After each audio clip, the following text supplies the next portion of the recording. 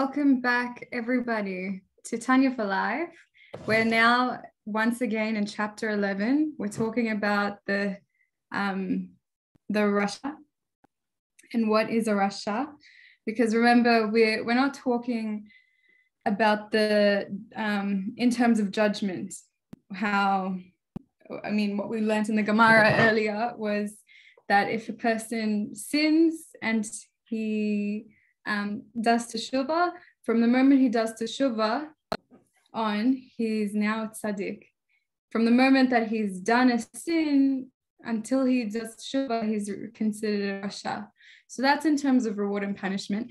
In terms of the ranking of a soul that comes down to this world, learn that there are 5 different ranks, and that's the level that a person will be born into.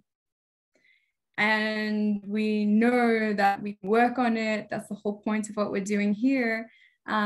Especially the reason that we're learning what level is a tzaddik, the lowest of the lows, is so that we, chas v'shalom, don't make our own judgments so hard on ourselves or so hard on the ones that we love. Because if we at least know that this is within their spiritual DNA, then we can have a lot more compassion to know what to expect. So when we're talking about the Rasha, we already know not to expect perfection, because a tzaddik is the level of perfection. And a Benoni is one who doesn't make mistakes in thought, speech, or actions. But a Rasha, for sure, he makes mistakes. It's part of his DNA. So, however, as the Rebbe notes, we're getting back into it, because we ended last lesson with the 3 forms of pardon.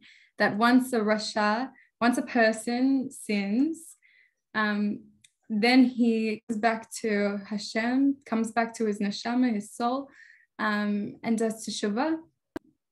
There are 3 ways that he can be accepted. His teshuvah will be accepted. So we talked about that last time. The first level is pretty much if the person sins against a prohibition that was a mitzvah taseh, right? A mitzvah that Hashem said you should do this. And if this person says teshuvah, then he is given forgiveness at once. So now the sin that's caused the stain in his body, in his soul, in his blocking the relationship with God, what has happened after this teshuvah is it's completely gone. All the stains are gone. On the second type of transgression, the second type of pardon is if he transgressed a prohibitive commandment, right? So if he did something that Hashem said don't do, then he's created a blemish in the world. He's created a blemish in his body and his soul. Remember, prohibitive commandments are related to the sinews, the giddim, 365 sinews. And there's actually more of them than there are the positive commandments, which just shows you how important it is for us to exercise refrain in this world. If we're going to exist in this world, it's one of the basic tenets that we need to be able to refrain. So if a person transgressed a command that Hashem said to refrain from something, it's not enough just for the person to repent, because it's a deeper blemish. It's more complicated. So now he has to repent, he has to say teshuvah, and then when the day of Yom Kippur comes around, that sin, that specific sin and the blemishes, the consequences of it that weren't already washed out, will now be all washed out, right? So it's teshuvah and Yom Kippur. So when it comes to the third type of pardon, the third type of way that Hashem says, okay, I accept your repentance and now everything's gone, this one it's a deeper process of cleansing. So if this transgression that the person did isn't just an everyday minor occurrence, if it's something really, really big that Hashem said, if you do this, then you'll be liable for the punishment of spiritual excision or chas v'shalom execution at the hands of the Beit Din. Remember, arba mitot Beit Din. So again, these punishments are only for the sake of cleansing the soul, only for the sake of our good. So in order to get rid of these serious sins, chas v'shalom, like the 4 cardinal sins, like adultery, like murder, chas v'shalom, all those commandments that were written down in the 10 commandments. So if a person has done something like this, then they have to give a full repentance. They have to do tshuva. Then they have to go through the cleansing of Yom Kippur. But on top of that, they also have to go through personal suffering, because personal suffering will help to bring it out, take it all out. So now we're up to date. However, as the Rebbe notes, the divine pardon elicited by this person's repentance does not change his status of Rasha in the true sense of the term, but only in the borrowed sense of the terms, Rasha and Tzaddik, as applied to reward and punishment. Indeed, when weighed on the scales of merits and sins, such a person who sins rarely, only in minor matters, and then repents immediately, is deemed a tzaddik, and he deserves reward, since the overwhelming majority of his deeds are good. And so this is what we were saying at the beginning, just now, how when it comes to reward and punishments, we should really sleep easy because it's something attainable, that in this regard of reward punishment, you can be considered a tzaddik, even if you sin. You just need to always try to get better and better. You always need to try recognize when you did something wrong and say sorry and apologize and say sorry to yourself, say sorry to Hashem, say sorry for the people around you who got hurt because of what you did. Because our sins never just affect us. They always affect the people that we love. They always affect the people that we interact with. So we should really keep this in mind. Yes. So in terms of reward and punishment, we talked about that. And if your majority of your deeds are good, and especially one who's done teshuvah is such a mitzvah that you're able to completely reverse all evil that you've done, all the sins that you transgressed. If you've done teshuvah for it, it becomes like as if you never sinned, and you go straight way further than you've ever gone before. So such a bracha, even to be able to make mistakes is such a bracha, so that we can always come back to Hashem. But this usage of tzaddik is merely a borrowed term, as explained in chapter 1. As true definitive terms, tzaddik and Rasha describe the quality of the good or evil in one's soul. Viewed in this perspective, the person described above is classified as a Rasha, even after he repents and is pardoned, for he still retains his predisposition towards sin, and his animal soul still tends to dominate him. So here, we're not talking about, in our context, we're not talking about reward and punishment. Here in our context, we're talking about the soul level, what it is to be qualified at the soul level of Rasha. Like last chapter, we were talking about what it means to be qualified at the level of tzaddik. So here, a Rasha has a bodily drive. He has more drive than anyone else towards the gashmiut, towards anything that's not obviously Hashem. So, and that means that he has more of a predisposition. So has a tendency, it'll be much easier for him because there's more of a pull towards sin for him. And his animal soul tends to dominate him. That's what it is to be a Rasha. Thus far, the Alter Rebbe has discussed a higher level Rasha, the Rasha who knows good, one in whom the animal soul rarely prevails, and then only in one of the three soul garments of thought, speech, and action.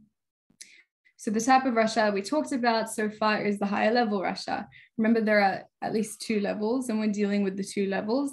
So the higher level Rasha is one who knows good. So he's a Rasha. Everything we just spoke about is applicable to him, that his animal soul is, very strong, very desirous, and has a predisposition to go towards sin. But this Rasha is one who falls. He may be really good in so many aspects of his life. Like, we know many people who are so good and so refined, and they've worked on themselves so much.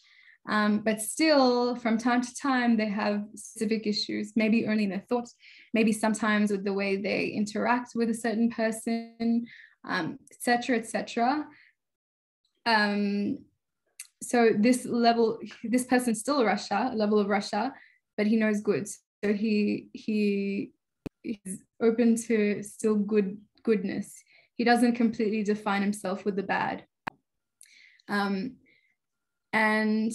what we're talking about now, we're going to learn about the Rasha on the other level, the lower level. There is another type of Rasha who knows good, in whom the evil prevails more strongly. All 3 garments of evil clothe themselves in him. He transgresses in thought, speech, as well as in action. Also, the evil causes him to commit more heinous sins and to sin more frequently. He too is nevertheless described as a Rasha who knows good, for intermittently, between one sin and the next, he experiences remorse and thoughts of repentance enter his mind, arising from the aspect of good that is still in his soul, and that gathers a degree of strength in the interim. However, the good in him does not strengthen itself sufficiently to vanquish the evil, so that he can rid himself entirely of his sins and be as one who confesses his sins and abandons once and for all. Wow. Okay, so I jumped ahead a bit too far. Here the Alter Rebbe is telling us of another type of Rasha who knows good, Rasha B'Tovla.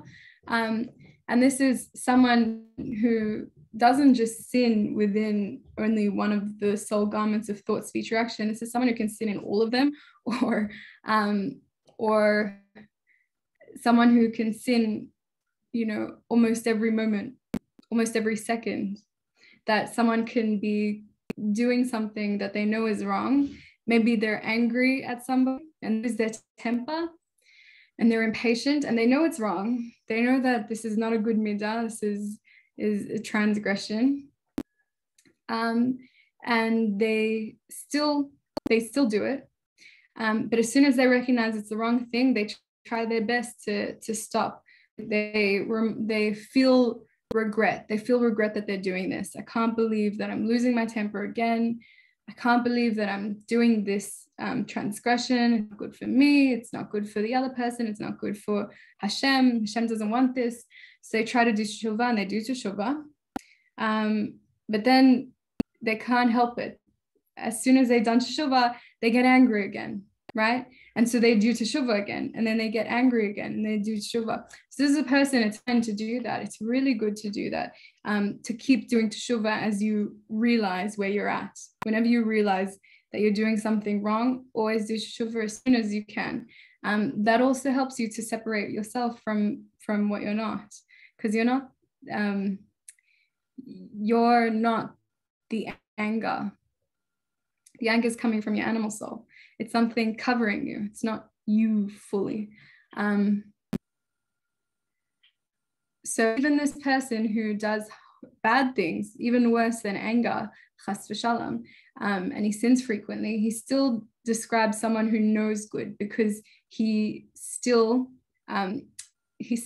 feels connected with his neshama, his godly soul inside. And that's why he feels remorse, because of his connection to it. So that means he does know good, even if he does a lot of bad things. However, and the good within him is not strong enough to vanquish the evil. If there was more good in him, then he would be more easily able to stop listening to the hara. And that's part of like what we're doing here, what we're able to when we're able to access and use up our minds within Torah study, within mitzvot, within allowing our minds to, and prayer, within allowing our minds to meditate, to think about the Torah, and to try to let it sit within us, allow it to kind of absorb within our hearts, within our mind and within our heart, because that's the process of change. That's where the process of change starts. So changing the animal soul, elevating the animal soul. So we can actually strengthen ourselves. And remember what we said at the beginning, Rabbi YY Jacobson said, a person who is a Rasha, don't think of him as like a wicked person. Think of him as someone who never got the tools to learn how to fight his yetzer, to know who he is and who he's not. And no one's ever really trained him to go through the process of not being perfect and fighting this yetzer with him. So one of these things that we can do, these tools that Hashem has given us through CBTT, Miriam's taught us that activating the chachma bin da'at within the mind that we've talked about many times already is one of these big tools, because the yetzer, like the animal soul, it lives in our heart, in the, I believe, right side of our heart. So our aim is to get this holiness, this kedusha, this holy fiery kedusha of Hashem into the heart, into that chamber, to help the animal soul to learn, to grow, to elevate, and actually get what it wants. Because the animal soul is an animal. It wants to live, it wants security, it wants to survive, it wants to be happy. So these are things that the animal soul wants, and it's all ultimately from Hashem. We just need to teach him that's what he wants. We need to do that by meditating more, using our mental faculties to absorb information and pray to Hashem, and that it comes through into our heart to transform this animal soul here. And that's a really great thing that we can do that helps us to fight this yetzer. Instead of dragging it around and making it do what we want, we actually come to it on its own terms. Like a baby, like we talked about many times. In this process of CBTT, we're actually mushing up the food to give it to the baby, instead of expecting the baby, which is animal soul, to be able to digest all this holy information straight away, which he cannot.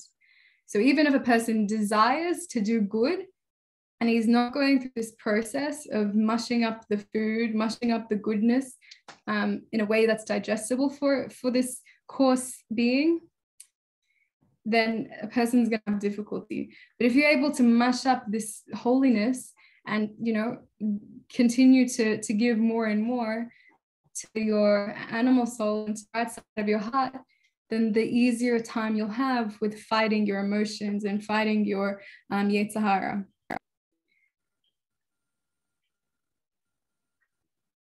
Yeah, and ultimately the level that we want to achieve is a person who confesses his sins and abandons them altogether, doesn't do them anymore. That's what we want to get to. As Rashaim, at the soul level of Rasha, we really want to get to that level, and we know we're not there yet. Most of us are not there yet.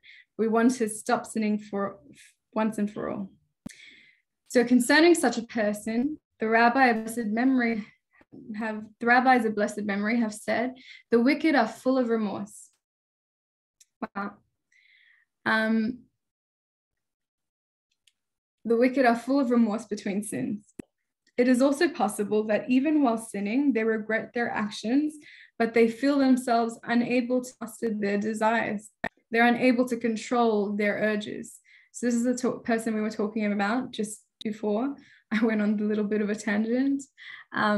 So a person who's sinning, and while he's sinning, he realizes that he's doing something he doesn't want to do. He's sinning, and he can't stop. He can't stop himself. but that regret that he feels, that shows that he has good in him. He's a Rasha B'Tovlo. And I think a way to look at this also is to have compassion for the person that we're learning about through speaking these words, through reading these words, that there are people who regret what they're doing, but they can't stop doing it. They're unable to master it. They're not able to hold themselves under their own desires and their own control. They're kind of, like we said, not driving their own vehicle. Someone else is doing it for them. And unfortunately, it's the animal soul. And so you can think, I really encourage you to think about sometimes in your life where you've wanted to do something good, or you've wanted to do something better, and you haven't been able to show up for yourself in that way. For whatever reasons, there's many excuses all the time. But in the end of the day, if you're not doing something that are in line with your beliefs, if you're doing a sin, if you're hurting yourself, so these are things that that can show you the person that we're talking about in this text right now. So if you look at how many times that you've gone through this, it can help you to have more compassion for how many times does the other person go through it. How many times have you told somebody how to be better and they didn't listen to you?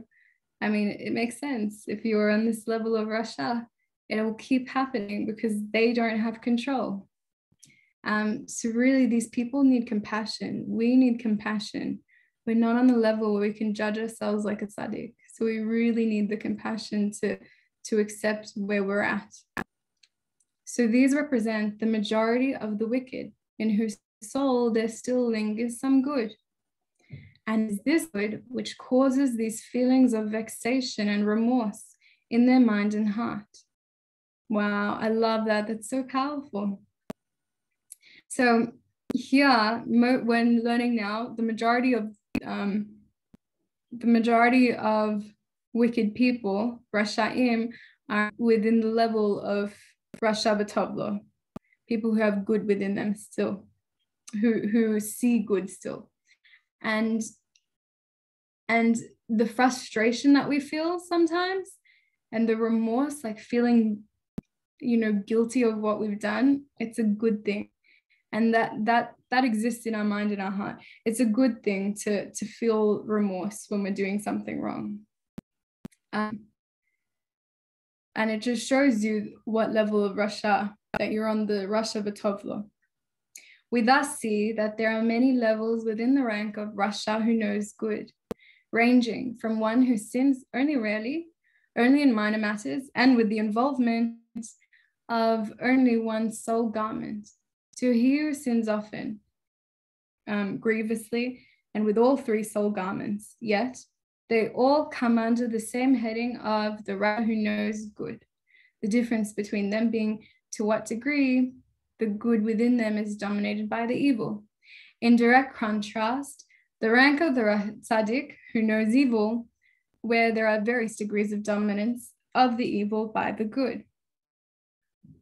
So what the explanation there is basically that Rasha B'Tovlo can be so many people. It can be like the greatest people who are better than the majority of the world. And they're amazing in all aspects of their being, except for maybe from time to time they think how high of themselves, think how good they are. So that's not a kosher thought if it's done in a haughty way. And you have a person who sins and sins and sins and sins most of the time, and they feel guilty about it. So those are two types of Rasha. They're still the same category. Now, having defined the Rasha who knows good, the Alter Rebbe will turn to consider the Rasha who knows only evil. So, he who never feels contrition, and in whose mind no thoughts of repentance at all ever enter, is called a Rasha who knows only evil. For only the evil in his soul has remained in him, having so prevailed over the good that the latter, has departed from within him. Wow. And the good now stands in a matter of makif, over him, which means the good hovers over him, so to speak, in an aloof and external manner, so that he has no conscious awareness of it.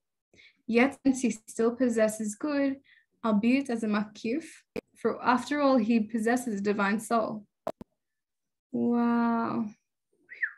Therefore, have the sages said, over every gathering of any 10 Jews rests the Shechina, the divine presence. That's in Sanhedrin. That is to say, even if they are all in the category of the Rasha who knows only evil, Chana still hovers over them, for they too possess good, a manner of makif, since at such a gathering, the Shechina is present only in the externally encompassing way of makif, not entering the consciousness of those assembled. Therefore, their correspondingly makif level of good is sufficient to enable them to receive this revelation. With regard to the subject of the Jew, whose animal soul prevails over his divine soul, the following story bears mention. A certain free thinker once asked the Tzemach Tzedek. The word Yehudim, Jews, is normally spelt in the book of Esther, with one letter Yud before the final letter. Why is it that when the word is used, they're in connection with the harsh decree against the Jews, it is spelled with two letters, Yud? The Tzemach Tzedek answered, Yud is numerically equivalent to 10. It represents the 10 soul powers possessed by both the divine and animal souls. There are Jews who conduct their lives solely according to the dictates of the divine soul's 10 powers, while in other Jews, the animal soul prevails, and their conduct is dictated also by the animal soul's 10 powers. Haman planned to exterminate all the Jews, even those who were of 2 Yuds, which means Haman wanted to even kill the Jews who were ruled by the 10 evil soul powers as well. But the man persisted. Why then is the word spelled several times with 2 Yuds, even after the decree was repealed? To which the Tzemach Tzedek responded, after suffering under Haman's evil decree and ultimately witnessing God's salvation, even those Jews repented and became equals of their brethren, whose lives were led by the dictates of the divine soul and good inclination. Thus concluded the Tzemach Tzedek, the 2 Yuds, the Yud or Yid, which is also Yid for Jew, became equal. Wow. Nobody is better than anyone else. Okay, so here, the Alter Rebbe is telling us that the level of a Rasha who knows only evil, the goodness within him has been so, it's not even palpable. The person can't even feel the good within him. He doesn't define himself by his godly soul, by his godly desires. He defines himself by the animal soul, by what the animal soul desires, by all the worldly concerns, right? And unfortunately, what happens is this person, his godly soul has been kind of kicked out. The Kedusha has kind of been kicked out of his body, that through his doing all this all the time, not doing teshuvah, he's not bringing his soul back. So it kind of gets pushed out, it seems, around the body. A makif is not something inside, like panimi, it's something outside, the external. So the goodness within him kind of sits on the outside. And this is what it is for tzaddikim, for not tzaddikim, chas v'shalom, for rashaim, for like the lowest level. It's kind of like the same way the impurity we learned in the other chapters of how Klippa receives from Hashem. It receives in a way that it's not, Hashem's Kedusha doesn't come into Klippa to give it life, to sustain it, because it's so the opposite of Hashem. It's so unrefined and coarse and lowly. So the way that Hashem gives sustenance to it is kind of like to the Rasha here, that it's on the makif, it's external. It doesn't go inside, it's here on the outside. So this is what a Rasha, a Rasha who only knows evil, Rasha Veralo. And Miriam tells us that these people who are on this level, of course, like the Rasha V'Tovlo, they can range from different character traits and experiences, but ultimately it's all about the godly soul and the animal soul, which one has more dominance and which one has less. So one whose soul, the Rasha Varalo, whose soul is he's so dominated by his animal soul that his godly soul is pushed out of him. This person can be people who never feel regret. They don't feel regret. They don't even see what they do wrong. And they never think about apologizing because they don't feel like they did anything wrong. You can meet many people like this. So it's good to know that these people exist. So we don't waste our time. But also within this category, in a deeper, more dark place, can be chas v'shalom, people more psychotic, but like narcissistic, people who enjoy hurting others, chas v'shalom, chas v'chalila, because of course this is not a godly attribute. So the soul has been kind of kicked out of the body, kicked out of the domain, so to speak. And if you remember in, I think, chapter 10, the fight between the two kings. So within the Rasha Varalo, the one king has kind of won it all. He's won complete dominance over the entire body, over the mind, over all the organs and all the functions of the entire person. Like chas v'shalom, it's really something we need to pray for these people, whoever they are, even if it's us. Sometimes chas v'shalom the hara, but really, people need so much help. People need so much help. And I like this, that in the end, no matter what level you're on, you can always do teshuvah, even this little. So that when it came to the book of Esther, for example, way back hundreds of years ago, when Esther was going through that process of becoming queen, and Haman was trying to kill all the Bnei Israel,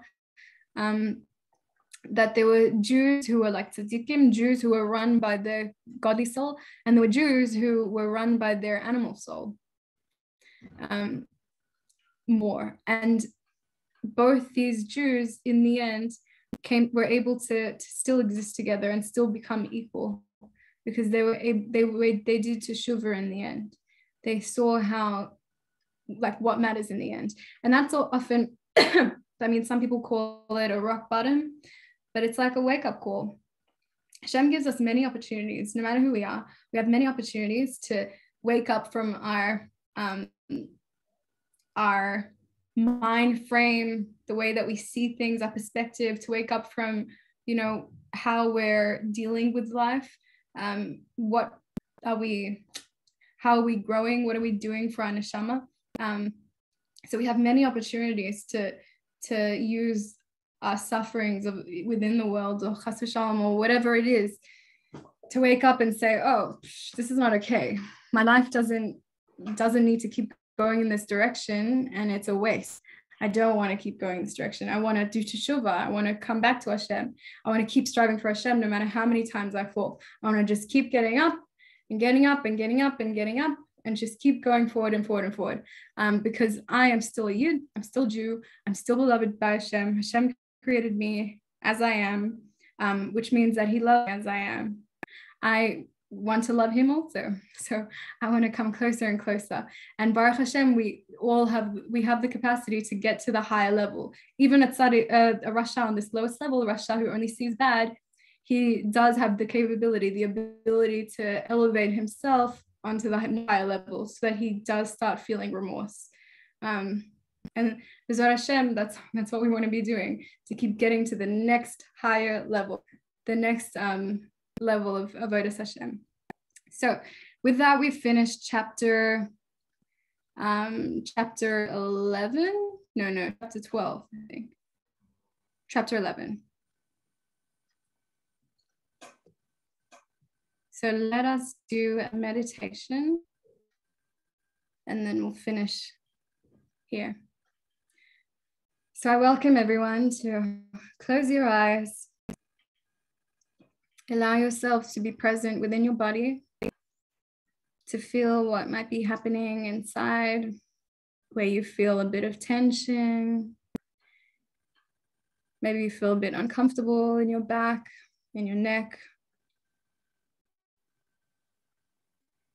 Maybe in your legs, wherever you feel anything. Just acknowledge it, recognize it, and allow it to keep moving.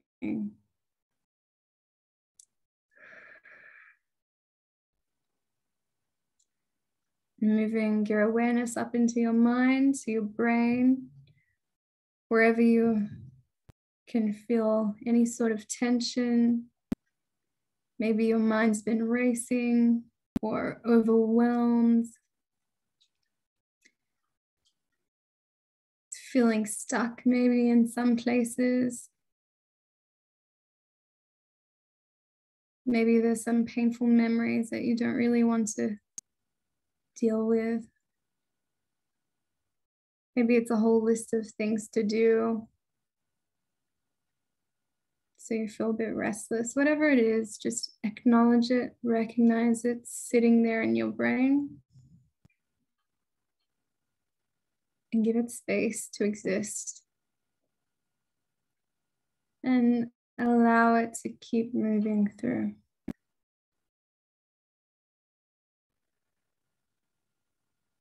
So bring your awareness back into your body. To your hands, squeeze your hands and imagine all the tension in all your arms getting squeezed in your fists. Breathing in and out, letting go. Feel what it feels like to release. Feel the absence of the tension. Feels lovely. Do it again. Tensing up. Imagine anything, any muscle tension, any experiences your hands have gone through today, or for how long you've been living, whatever difficulties your hands have experienced in their lifetime. Maybe sins, whatever transgressions have been acted out through these fists. And recognizing and letting go, allowing it to keep moving through.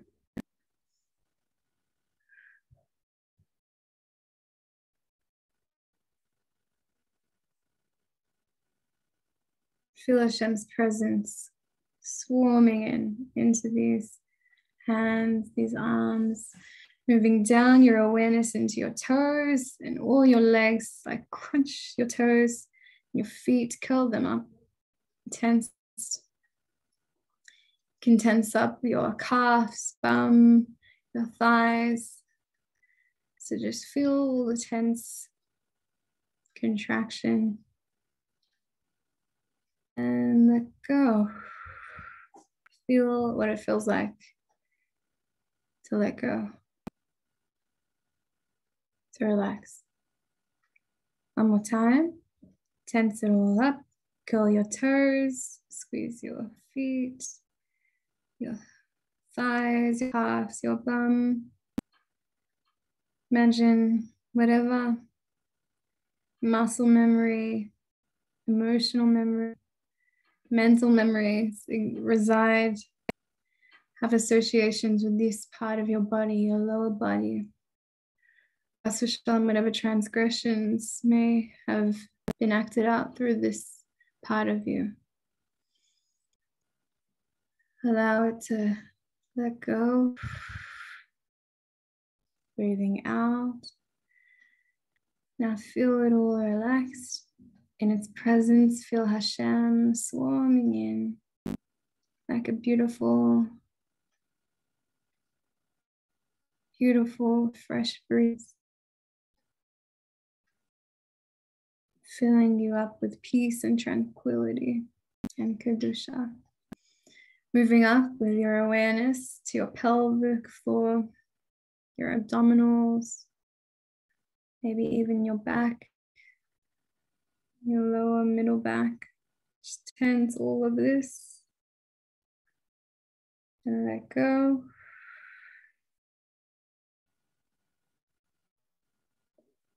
Feel the absence of the tension, allowing your breath to spread through gently. One more time, let's tense up. Your pelvis, your abdominals, your back, all your organs. Imagine everything getting condensed, contracted. As you think of any memories, any experiences that you've had in these areas of your body that maybe chas v'shalom have been part of transgression.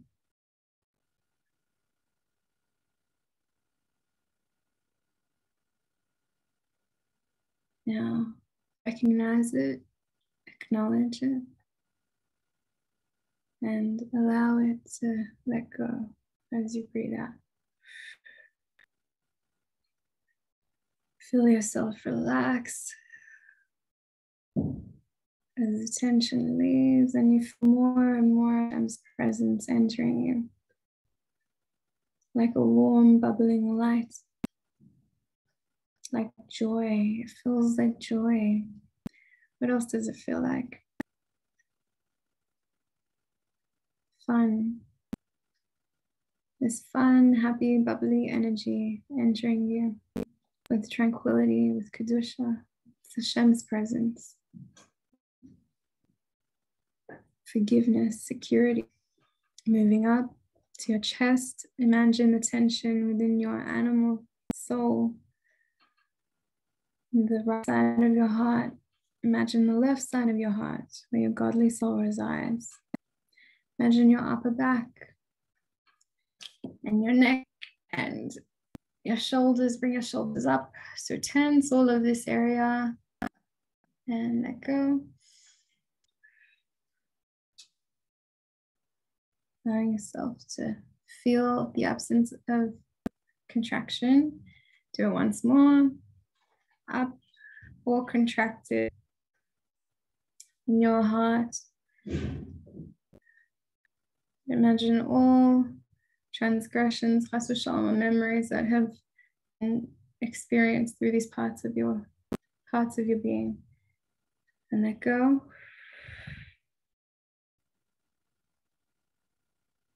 As you imagine this light, this holy kedusha coming into you, this presence of Hashem swelling around your God soul, your animal soul in your heart, swelling around all these parts of you.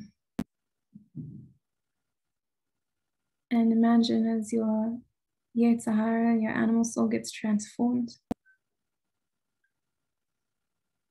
encased in this beautiful light, swelling and swelling and swelling. And imagine this purification like a diamond, getting cleaned, polished to be able to shine brightly. And then moving up to your face muscles. So however you can contract them.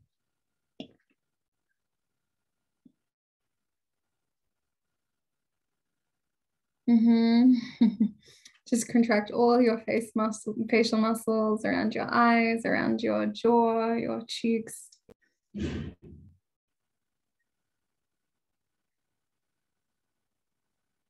Imagine whatever tensions, memories, emotions, experiences, transgressions have been used through your mouth, chas v'shalom, through your sight, through your ears, your hearing, and through your thinking, your head. Imagine all of this tensed up. Let go.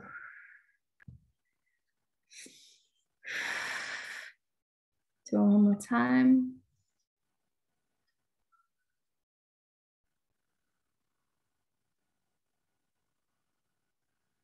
And let go.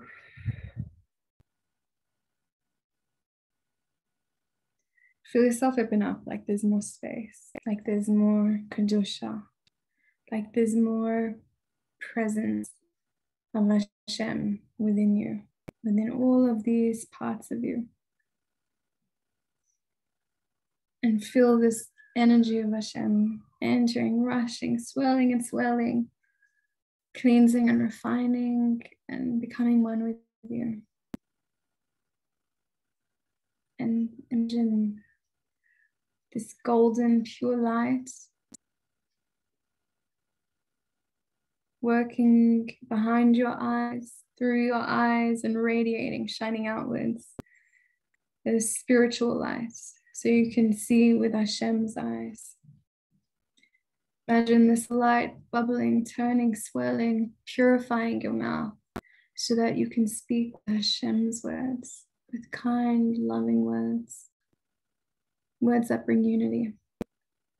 Imagine your ears, the same beautiful light bubbling forth and shining through so that you can hear Kedusha, so that you can interpret with holiness. And in your mind, Hashem swirling, Hashem's presence swirling around and cleaning and purifying your mind so that you can go through this pruning process where you get rid of all the associations that kept you in the hold of chas v'shalom yetzer hara. And instead, you can be filled with the Kedusha mindset, Kedusha thought processes.